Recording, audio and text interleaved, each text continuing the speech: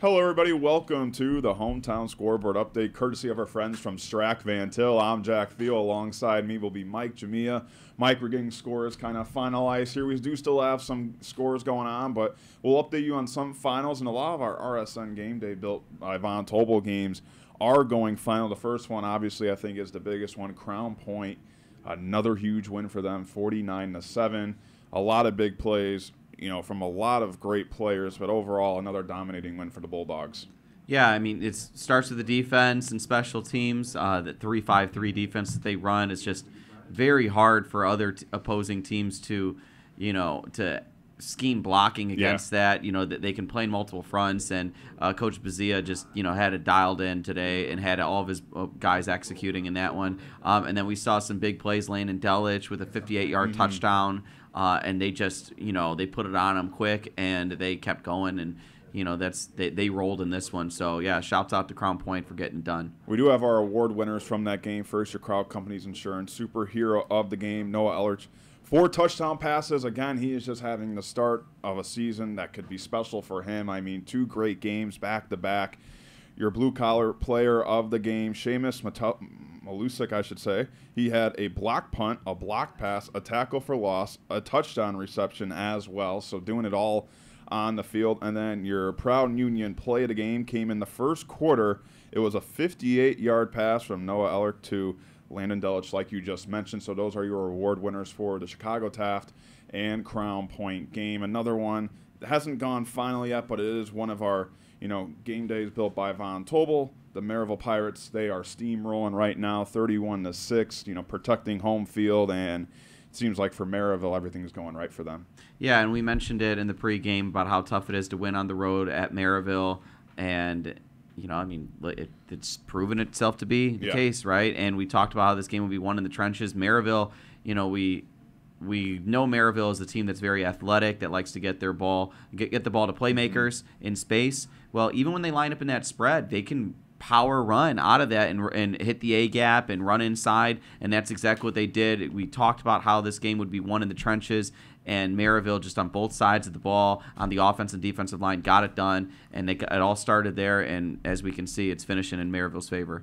And, of course, our last one was Drain and Valpo. Last time we checked, Valpo, I believe, was winning by over 35 points. They seem to be on their way to a victory, and, of course, we talked about in the Host Connections halftime report that Valpo, look, they're a team that's going to play great football. Don't let week one fool you. This is a team that's going to be there. This is a team that's going to win a lot of games. So it's good to see them come back. And we'll let you know some of our final scores that have gone in the region here. First, the Lowell Red Devils get their first win of the year, 26-7. River Forest, who was an honorable mention in our RSN Top 10, they defeat Calumet 33-0. And as we mentioned, the Crown Point Bulldogs were victors in their game. And then we go to Lake Central. They lose 28-21. Dave Melton on the move at Twitter on that one. And he was able to tweet out about 8 minutes ago, Lake Central was at the Providence Catholic 5-yard line and a turnover on downs for them. Then Providence Catholic responded with a huge 40-yard pass and just ran the clock out, and Lake Central will not start 2-0. They'll go 1-1 and face Portage next week. Boone Grove Wolves, they defeat South Bend Clay 53-6. We kind of talk about this, the weird Warsaw win for them. A 40-yard field goal with 25 seconds to go. They win 8-6. Like I said, this is football, not baseball. But for them, they go 2-0. And as we keep going, last time we checked for Northwood, I believe it was 49-7 still in that third quarter.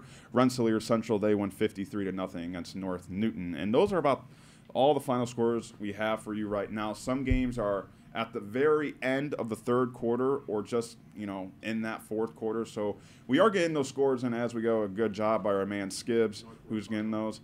And Northwood has won. They defeat Portage 49-7. So 49-7. Mike, you said it. If they could hold them to 60, that's a good job. Well done. You wanted a couple touchdowns. Yeah. Can't be greedy. Did ask for a couple touchdowns and to hold them under 60. They held them under 60. They held them under 50. And so, but yeah, didn't score, the couple touchdowns like we were saying. But yeah, but we talk about, and we kind of say that a little tongue in cheek, but then also very serious at the same time. Yeah. But what is very serious is the idea, though, that you learn more from losses than you do wins, honestly. right? It's just one of those things where you go hit the drawing board, see the things that you could execute better. And look, I mean, Northwood's a really good football team. Absolutely. I mean, and it's going to be one of those things where you're going to learn a lot when you play a team like that. Mm-hmm. It's just having that perspective that you're going to learn and move forward. And so hopefully that's what the Portage Indians do moving into week 3 as they host, or I think they're hosting, right? No, they're going to. They're going to Lake Central. Indians versus Indians. Yep. So, and that's a game where, you know, that's going to be an important game for Lake Central coming off of this another close loss here. And that's going to be a game, too, where I think coaching is going to really make the difference in that one. So Roy Richards, and Coach Good, that's going to be a good game. Yeah, second year in a row where Lake Central, another sour taste after a Providence Catholic game. We'll see how they respond there. Keep your eye on that Hometown Scoreboard, which is courtesy of our friends from Strackman, until they have all the scores up to date. We're not going to be done yet. We're going to be back in a little bit for our wrap-up show here in our beautiful Centier Bank studios on the Region Sports Network, the only game in town.